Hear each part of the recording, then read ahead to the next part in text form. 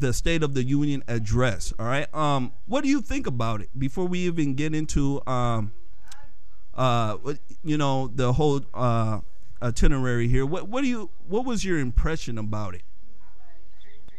The State of the Union address, whether it's given by a Democrat or Republican, is to do literally what the title says, to give the Congress and the constituency, which is the citizenry of the United States, the status of the Union.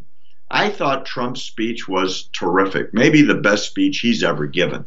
I felt that he tried hard to be a unifier. He said he was going to do that. I thought he did an excellent job of doing that.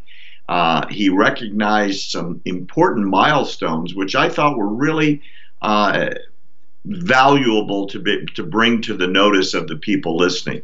The highest employment figures in the history of a number of definable groups. African Americans have never been more employed than they are today.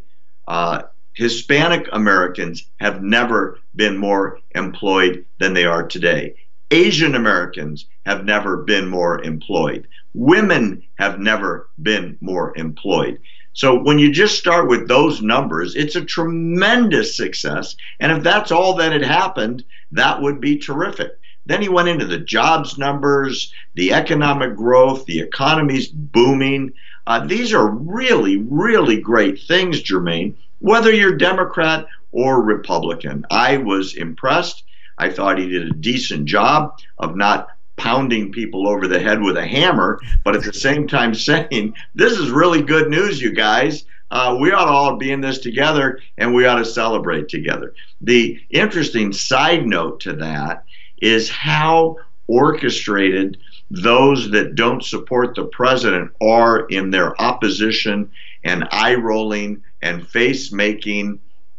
I mean, the king of that in the audience was Bernie Sanders.